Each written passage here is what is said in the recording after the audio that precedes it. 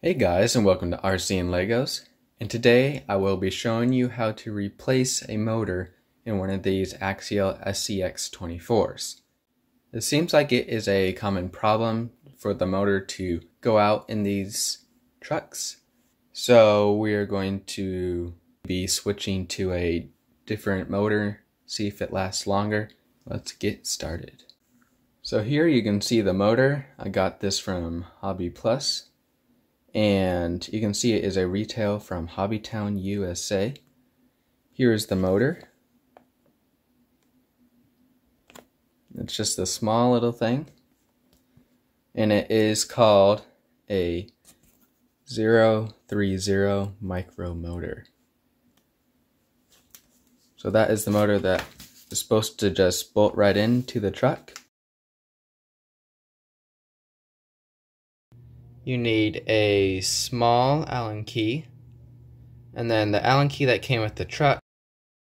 You need the smallest flathead screwdriver you have, and a new motor, of course, and possibly a pinion, because I totally destroyed mine trying to get it off the motor. Make sure you have a magnetic bowl. That really helps to keep track of your parts, since these screws are really tiny. Just so you guys know, if you don't have a container to keep all your screws and stuff, the body works pretty well as one. So those are the tools that you will be needing. So first things first, to make it easier on ourselves, let's take the body off of the truck. And right here, there are two screws, one on each side, holding the body onto the frame.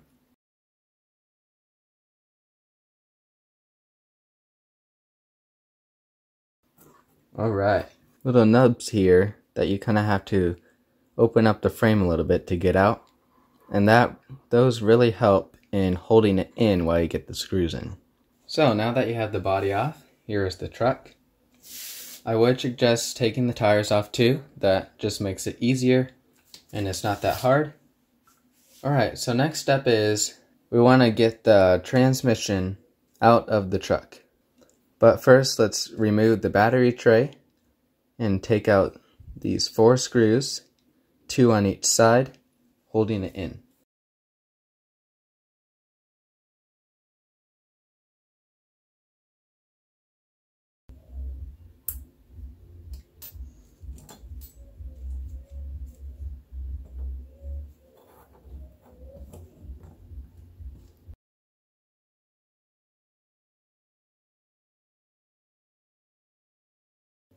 Alright, with all the screws removed, you just pop this out.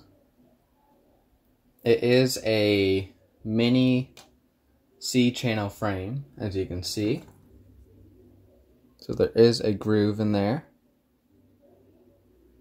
So next thing that I want to get out of my way is probably the drive shafts. You can see here, there is a screw there and a screw there. All you have to do is turn the drive shaft to get them in the right spot. So right there is good. And then we'll just take those out and then these will come out of the way. Alright, with the screws removed, you should just be able to slide right off.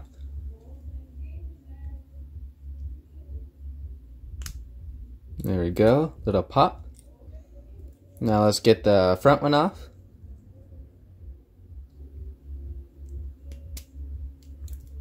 There we go.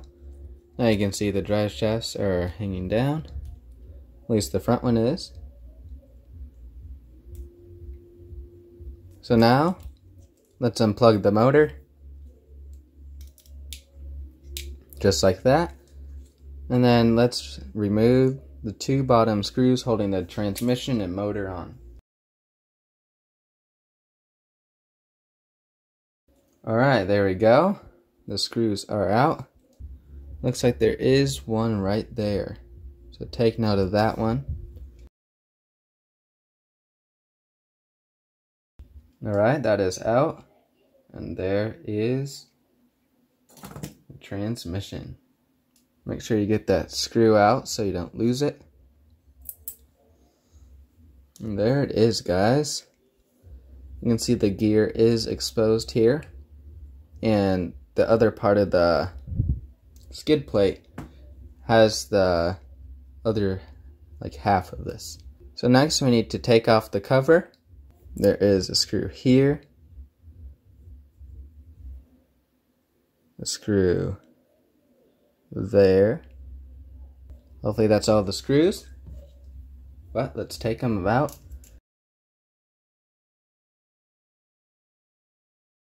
So there we go, that cover just comes off, and then that exposes the gear on the motor, and then the spur gear.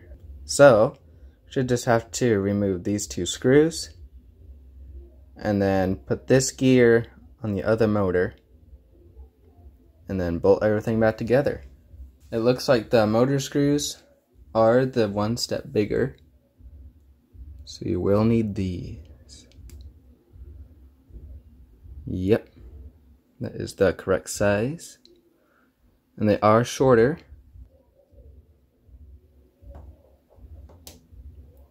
Alright, and there's the motor. And it's not like the motor is locked up or anything. Spins just fine, but it just doesn't do anything. Alright, so now we need to take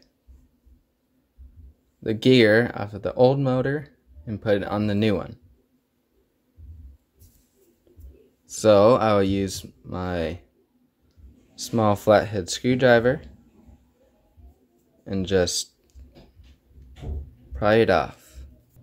Alright guys, so when I was trying to get the pinion gear off of the motor, I couldn't get the screwdriver under it, so I used a needle nose pliers and totally demolished it.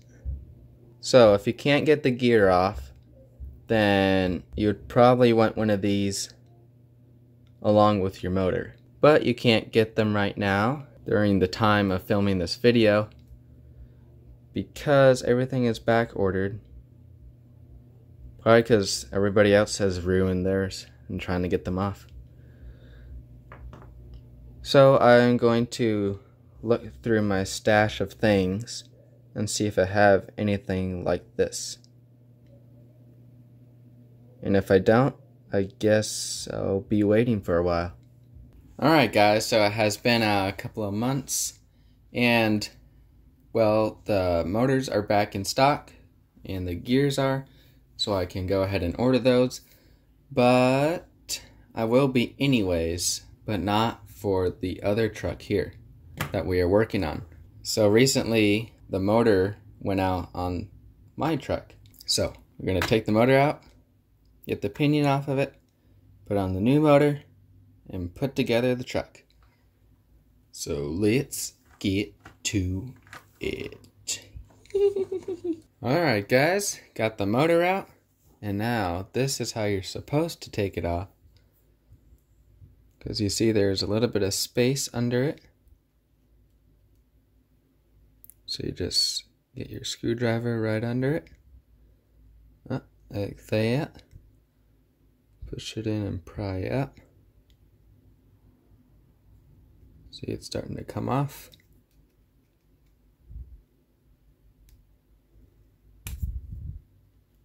Almost there. Don't lose it. Boom. There you go. An undestroyed gear. Then you can take your new motor, push it on.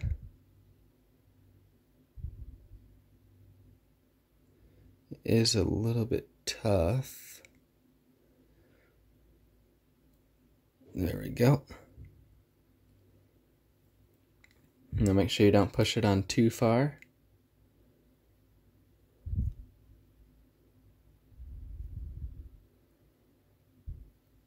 Alright, and I'm going to take my transmission and see if that's enough. Need to go down a little bit more.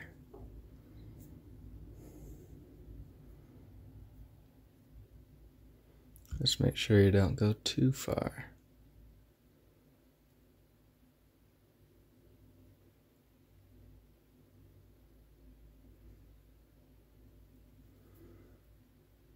That looks pretty good. So let's take a transmission, pop it in. That looks better. Still could go more, but I'm gonna call it there and hopefully it works. I'm gonna put it in like this, with this pointing towards the drive shaft. And then we just put everything back together and hopefully it works.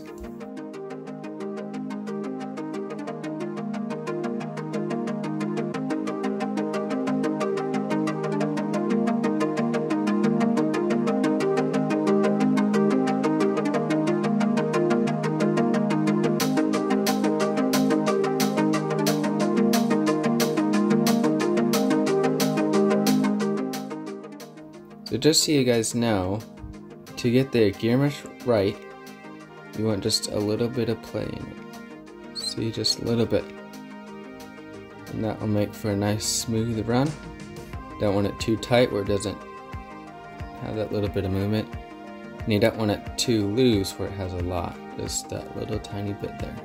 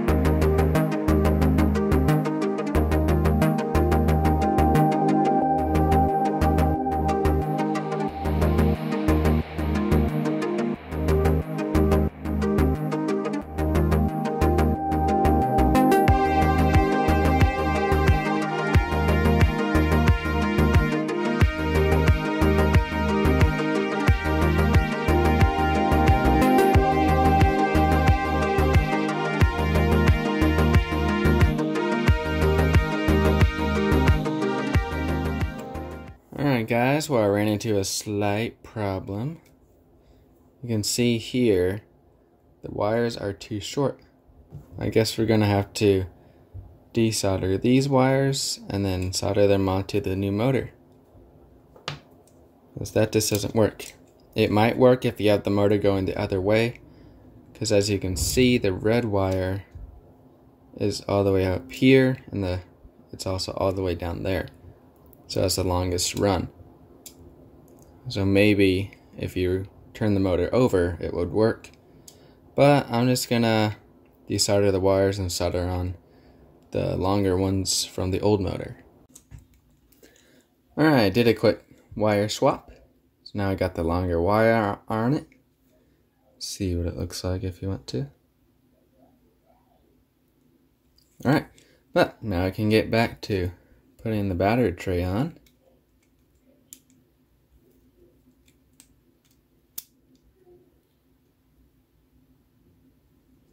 There we go. See, now that works. Alright, let's bolt this up and then we will be close to done. Just have to put the tires on.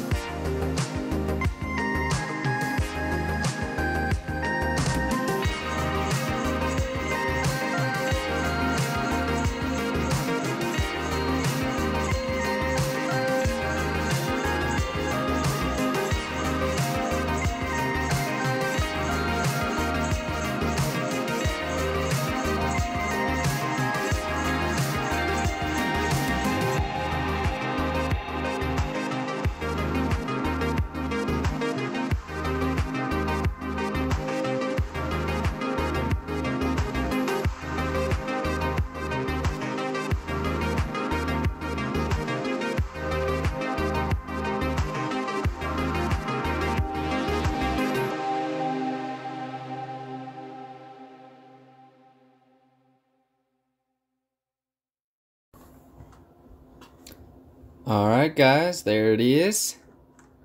We got the custom tires on it. But does it work? So let's fire it up and see. Alright guys, it is on. Let's see if it works. It does. But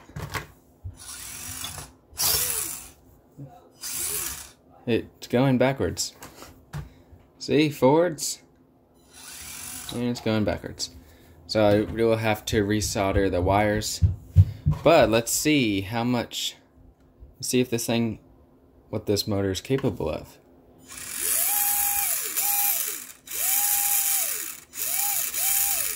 Wow, that's a lot faster, guys, than the stock motor. Now, I'm guessing it's a lower turn, as the stock motor is an 88 turn. I'm guessing it has less turns, but let's see torque. Oh yeah, plenty of torque though. Woo! Torquey motor. Alright, well there you have it guys. Maybe an upgrade, who knows? See how long this motor lasts, and if it lasts for a good while, then maybe we'll get one for the other truck. Just so you guys know, if you don't have a container to keep all your screws and stuff, the body works pretty well as one.